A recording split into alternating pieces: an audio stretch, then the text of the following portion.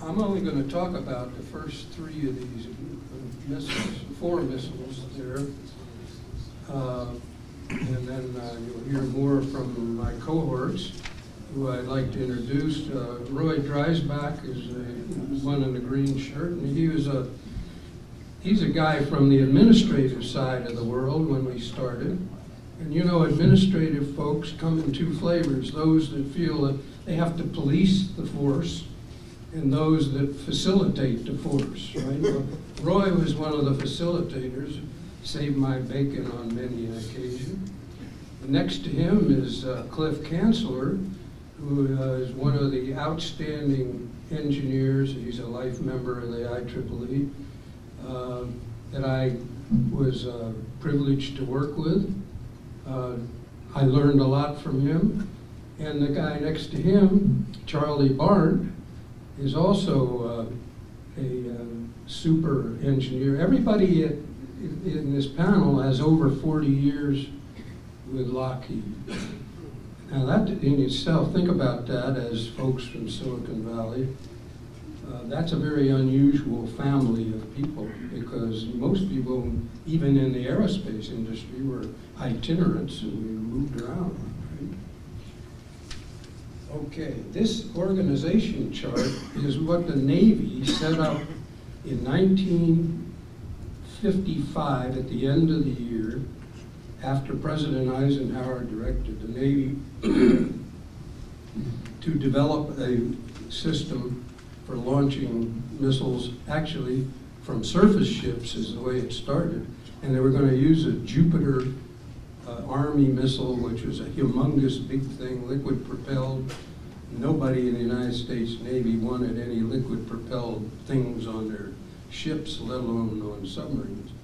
And by the way, the only way to figure out to carry it was horizontal, and the payload itself weighed 10% of what that A-1 missile ended up weighing. So the organization that you see, and I won't go through it, but it basically the Navy chose to be the system manager and the prime contractor, and they hired prime contractors for each subsystem, which are shown up there. Lockheed was chosen. By the way, the selection process lasted approximately 2 weeks. Wow. Okay. Admiral, the Chief of Naval Operations, hired this fellow by the name of William Rayburn to be the director. And he was an airplane guy, you know. He came out of View Air somewhere in the Navy.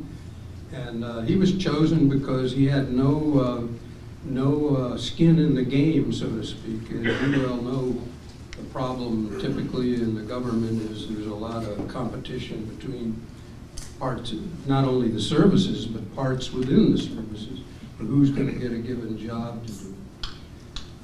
His solution was, he was given direction, I want to have the contractors on board within 1 month.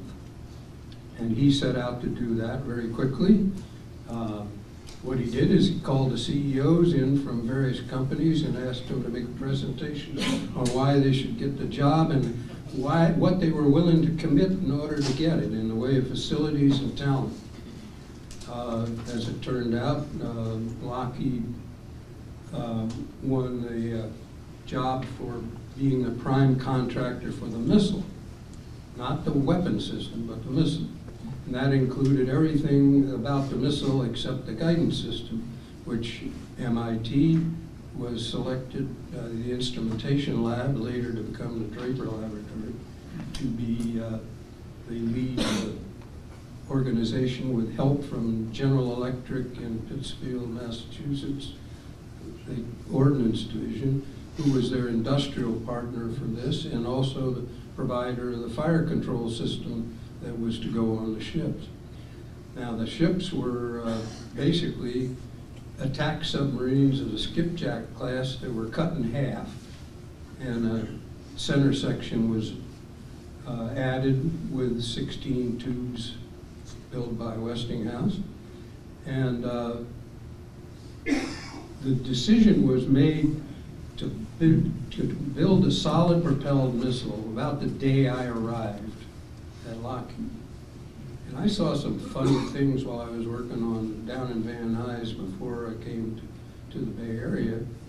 But I got to tell you, some of them looked pretty weird, but they were various configurations of ideas of how to build a solid propelled missile that would go 1,200 miles, actually trying to go 1,500, which was the original desire.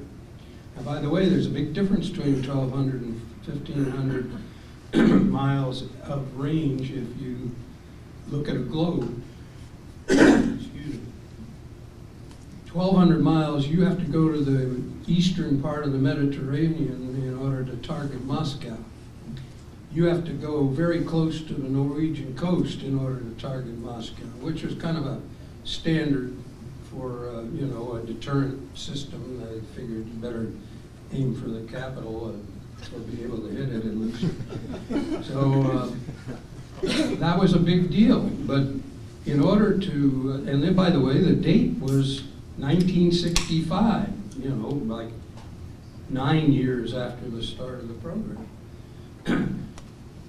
The Lawrence Livermore came up with a lightweight warhead design that we could tightly integrate into the reentry vehicle and actually get a 1 megaton warhead in a package that weighed about 800 pounds compared to a 1 megaton warhead of the older technology that was the Jupiter warhead that we were supposed to use, which was 3,500 pounds. So you can see that there were some breakthroughs that allowed us to go to what became the Polaris A1. And when those things came together, that allowed the system to proceed at a faster pace. The first, there were lots of different kinds of test vehicles that we built in 2 years, over a 2-year period, to test various parts of the wild dream of how to make this work. Nobody had ever done it before. We didn't know how to do it either. But it was a strong learning curve. It was go out there, try it, and don't be afraid to fail. Failure was expected. By the way, in all fairness, we had pretty much a blank check because of the priority. But if you think of those in terms of today, where you can't get anything done inside of 15 years in the defense business, it's kind of frightening. I want to move on to show you the next slide, which basically shows a picture of the A1.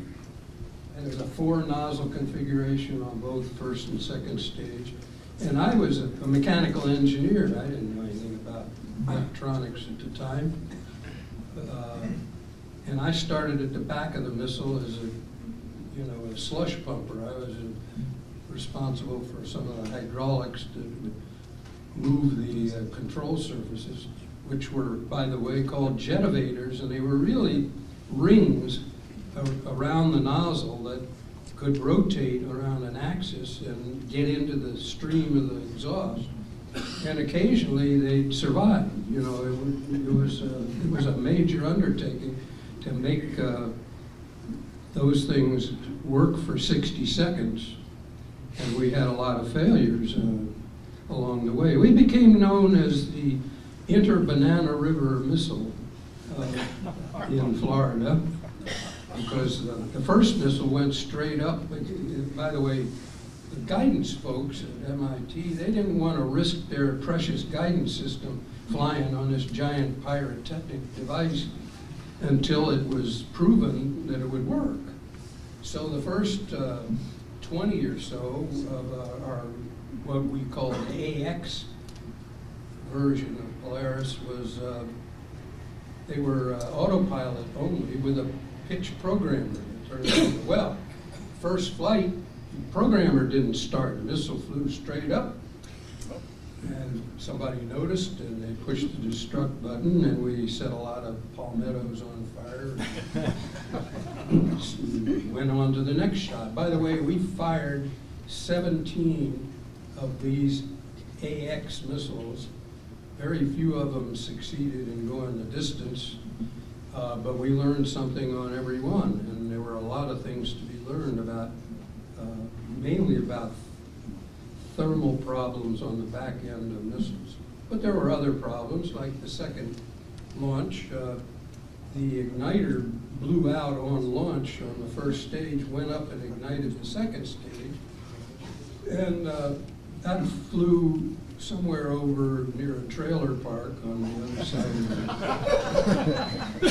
Now, can you imagine today? Okay, so that was the A1 Polaris. The thing that I want to share with you is, as an individual, every day was a new learning experience. It was fun. It was absolutely fun to work at Lockheed at that time. People were from all over. They would help each other. You know, there was none of this, I'm not going to share with you kind of stuff. It was a team effort, and Roy will talk about how the team effort really worked with the Navy. It was a partnership with the Navy. It was not a we and them. And that lasted for 60 years. By the way, 60 years we celebrated the birthday of last October. A program which now, the far right of that family portrait, the Trident II, is the most reliable system ever built of a missile, which we're very proud of. I wish we knew exactly how we did that. But these guys can tell you more about that. I learned then that we were going to have to do something different, which was the next slide, which was build a missile that would go 2,500 miles. And oh, by the way, to do this, we eliminated one of the features that had been on the earlier missiles, which was thrust termination. This missile would light off, fly through the second stage flight, and at the proper velocity, when it had been reached, it would eject the 3 warheads with rocket motors, as shown here.